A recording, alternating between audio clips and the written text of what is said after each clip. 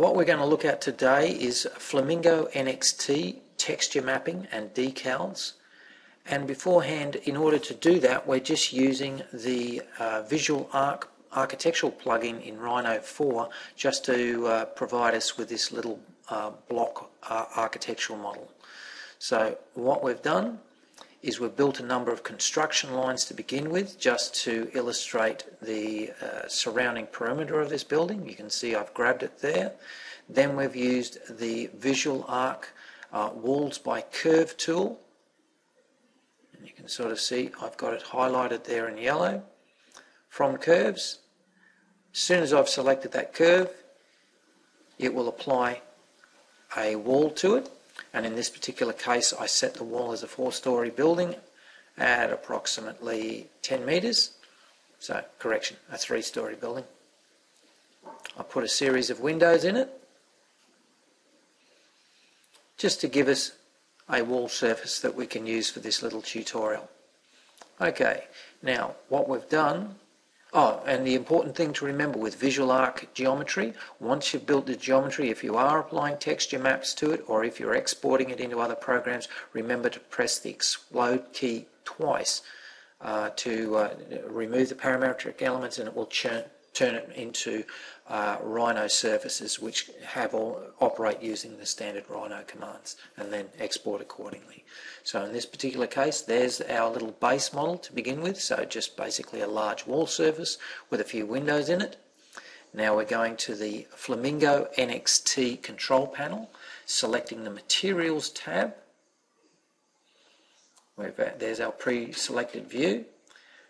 And currently it's just a plain form material, but we're going to apply a bitmap texture to that wall surface.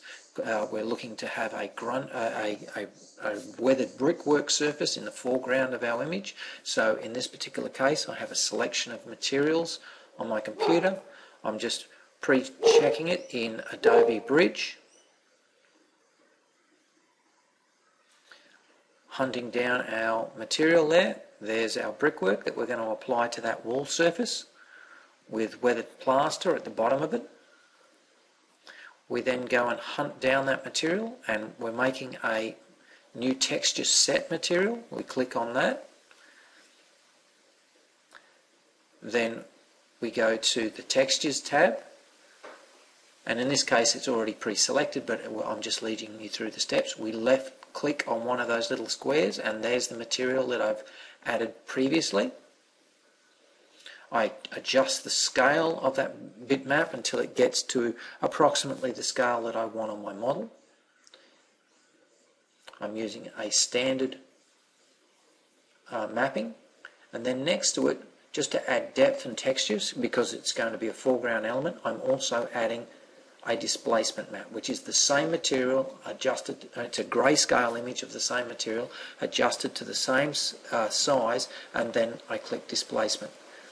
The displacement settings are on default, but they can be adjusted to any particular depth, which adds a significant three-dimensional effect to any materials that I have in the foreground of my image. So there's my original surface finish, and here's that surface finish with the bitmap applied.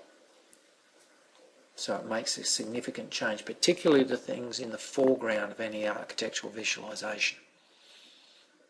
A lot more realistic detail in that regard. Okay, now what we're going to do is we're going to apply a decal to that surface. So it's a picture or a bitmap that goes over the top of the base texture material. You press F3, you select a material, press F3 to get the object's material menu, scroll down on the little pull down at the top there. There we go, and you'll see that there's a number of attributes, and you're selecting the Flamingo NXT Decals tab. Okay, what we want to do is add some graffiti or a logo to the wall, and we also want to add grunge or dirt over the top of that, both the wall and the logo. So I've already hunted down those elements and stored them in my file. In this particular case, I'm using the Rhino menu. the Rhino logo and a textured base material to give the appearance of dirt. First thing we do is we select that material under the the Object Materials tab, go and hunt down that particular image, then we press the Colour Masking tab at the top right hand corner there. You can see as we adjust the sensitivity on that image, we can take increasing amounts of the image on or off the particular decal, and you can see that highlighted in green there. Okay, I can adjust the transparency, the saturation, all range of elements in there, and now we need to place that decal. So in this particular case, we're just adjusting it on the image. We've momentarily lost it, we forgot to select it, so we'll just hunt it down very quickly again. So just to recap, okay, we source the image. You can see the bit in blue is the bit we want to lose, so we select Colour Masking, pick the eyedropper, click it on the blue surface, adjust the sensitivity until we lose all of the blue but keep the majority of the logo, adjust the transparency slightly so we can see the brickwork underneath just a little bit. Then we click the left hand and the right hand edge, adjust the decal on the surface as we see fit to get it in the right location.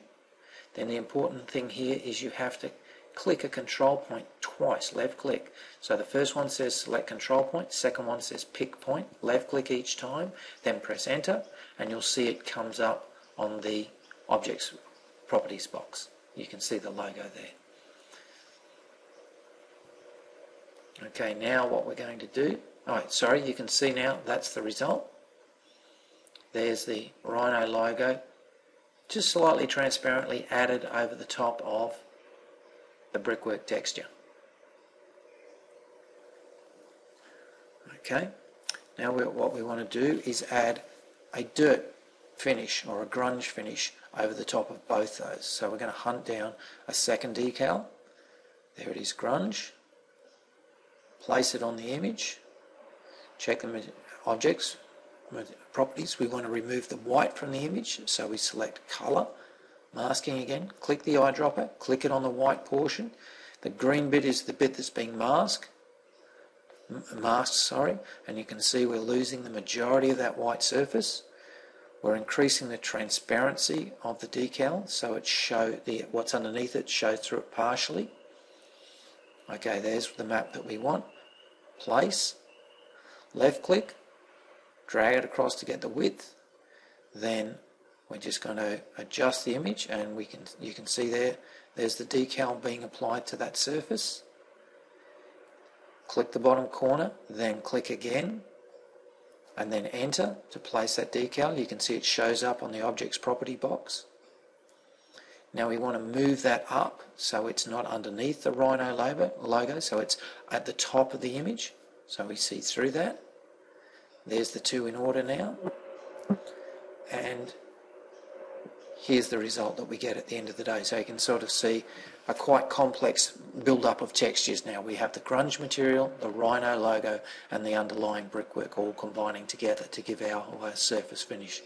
Particularly useful when we've got a highlight element or something in the foreground of our architectural visualization.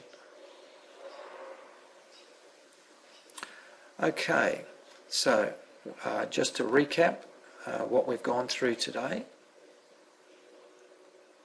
Okay, we've been talking about textured material sets. Okay, and in order to do that, we're applying textured materials using the new texture set material.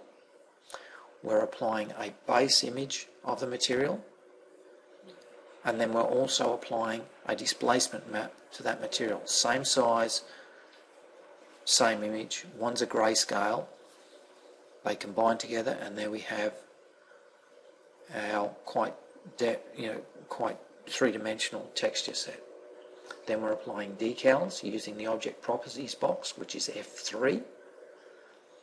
Hunt down the various elements to it. Left click, drag to get the width of the decal, drag it up into position, and voila, you have your materials.